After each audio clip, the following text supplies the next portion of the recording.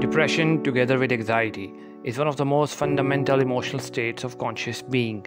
The fall from the paradise of innocence was the fall into knowledge, which brings about the freedom of choice and uncertainty of understanding all together.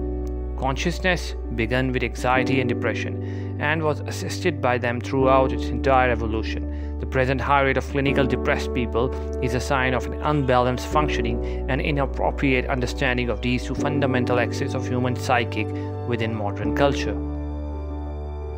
When it comes to depression and human suffering, there is one philosopher whose name always comes on top, Friedrich Nietzsche, as he himself showed symptoms of clinical depression and wrote extensively on human suffering.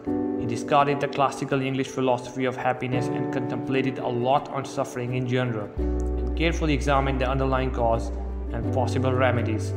Therefore, it should not surprise us that a 19th century philosopher can provide us with the wisdom and tools for dealing with a problem as grave as depression. Suffering is inevitable. It is an essential component of the human condition, and the sources of suffering are many. So given that we will suffer, the important question is, how will we suffer? Will we let our suffering destroy us and drive us into a pit of despair, or will our suffering lift to the heights of a fulfilling life? To live is to suffer. To survive is to find some meaning in the suffering. Nietzsche wrote these words because he believed that suffering should be valued as it makes life more meaningful. Nietzsche saw pain and suffering as an opportunity to become stronger and more resolute. He felt that these trials make life worth living and gave it greater meaning because it leads to growth and development.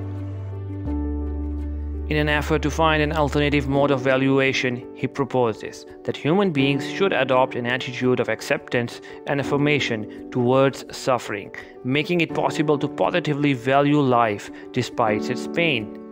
What makes us heroic? Confronting simultaneously our supreme suffering and our supreme hope. Suffering, however, does more than teach. It also increases our capacity to enjoy life. For suffering exists at one end of a dipole or set of opposites, and on the other end lie happiness and joy.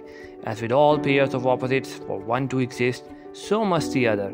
For an individual to know joy, he or she must also know the pain of suffering. And the greater our capacity for one of these type of experiences, the greater our capacity for the other.